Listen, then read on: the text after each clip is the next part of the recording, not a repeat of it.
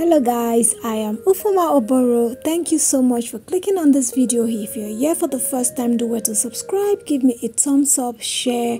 Today we are going to be looking at how to get your home ready for summer. Well, it feels like summer is finally here, and why I didn't want to speak too soon. So far this year we really have been spoiled with the weather.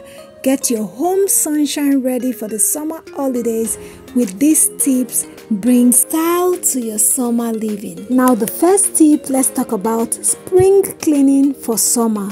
The first one is to throw open the windows and have a good clear out.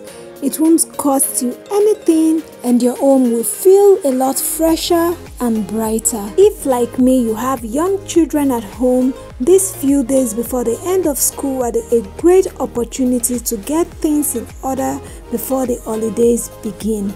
From then I can pretty much guarantee my home won't be tidy again until September. So the next tip is summer swap over.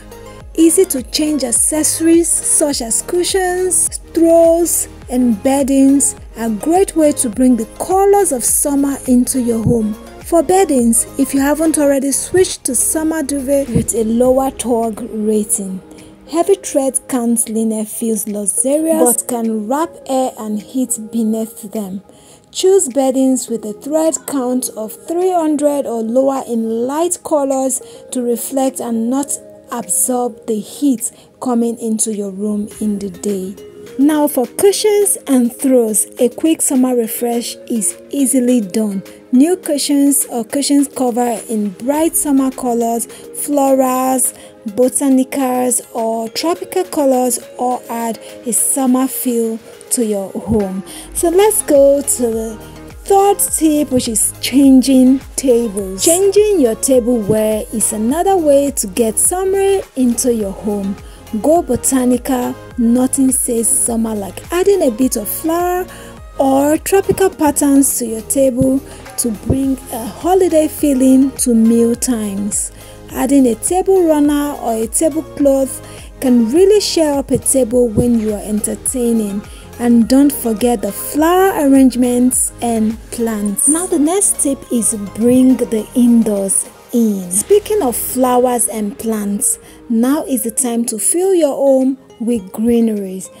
If you're lucky enough to have a garden in full bloom, for the next few months you have an endless supply of flowers for your home. If not, then buy flowering houseplants. They last longer than flower arrangements and are easy to look after. Take inspirations from my shorts and thank me later. Now the last tip, create an outdoor dining space. Get ready for outdoor entertaining on those long summer evenings. Add lightnings with strings of garden lights or candle lanterns. Dress your table with potted plants, a tablecloth and pretty plates, and you're ready for dinner and long summer evening. Thank you so much for staying till the end of this video. Do well to subscribe, give me a thumbs up, and I will see you in my next video. Bye.